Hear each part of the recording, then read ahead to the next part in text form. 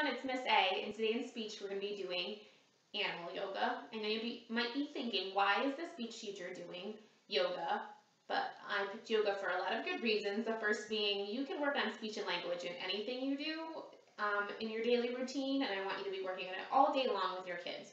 So yoga also helps promote a lot of important things for kids, like body awareness. It also helps managing emotions. So right now, a lot of kids might have anxiety or stress, or if your child really easily excitable or angry and has trouble getting out of it, yoga might be a good tool to use to help them calm back down. It also works on increasing listening comprehension and vocabulary knowledge, which is a big aspect of speech and language. Not to mention, it also works on awareness of the breath and breath support, and that's really important for adequate speech production when we need to be able to breathe from our tummy instead of from our chest for good speech production, especially prolonged speech. It especially works on balance and strength, which are some nice gross motor skills. So today for speech, we're going to be targeting 3 different areas. The first area is vocabulary. Vocabulary knowledge, we're obviously going to be working on animals. So we're going to be working on identifying the different animals.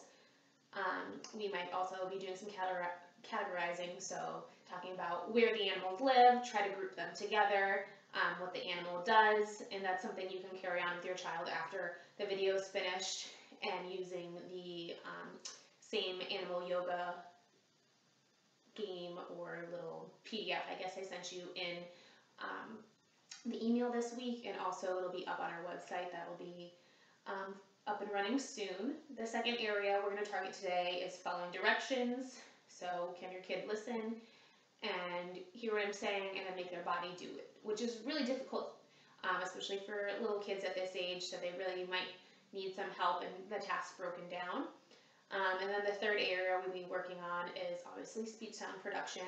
So I'm going to be breaking it down into different stages, and you can pick up where your child is. So I'm going to be starting with vowels, and then shaping and adding on more sounds and kind of stretching out how we produce sound in what I call segmenting, and then we're going to blend it all together and then put it in a sentence. So really help your child at the level they're at and help them follow along. Make sure you're doing it too, and you can watch it as many times as you want.